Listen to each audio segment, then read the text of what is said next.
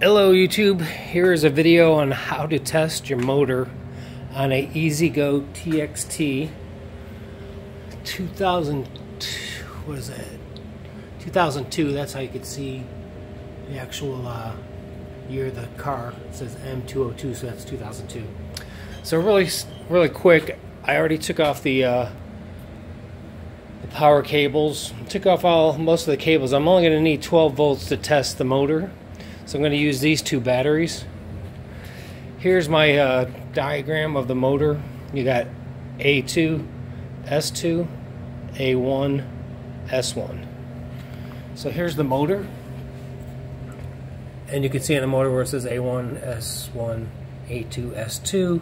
And even on the cables, it'll say what they are, at least on mine. If you don't have the lettering on there, like it says A1, if you can see that, then go ahead and tape it and write it down with marker so you can remember to hook them up. But I kind of put it in the place where they're going to be.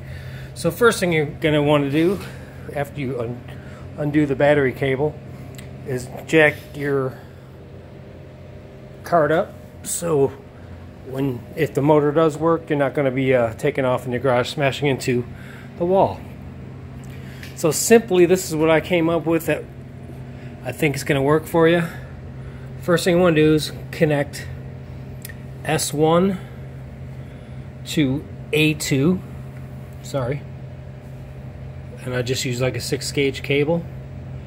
And then the last thing you're going to do to make it simple, and I just came up with this, is use your jumper cables. Make sure I'm not connected.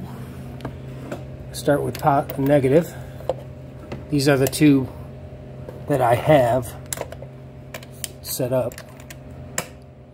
So that one's on. Then I'm gonna do a positive. So if you can see, I got two batteries. They're both 6 volt, using 12 volts. And I'm gonna go over and carefully, actually, put on some gloves. Sorry if this is jerky, but hopefully we'll get to an end result. So you want to put the negative on A1, I hope. So right now we got those two on. Then the positive on A2. Or wait, my bad.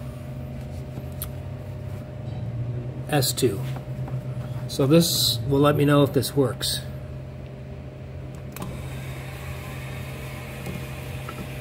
And voila, tires are moving.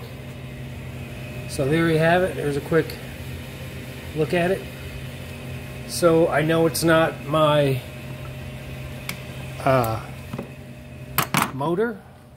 I already put in new batteries, new cables. I switched out my reverse and forward switch. I put a new solenoid in.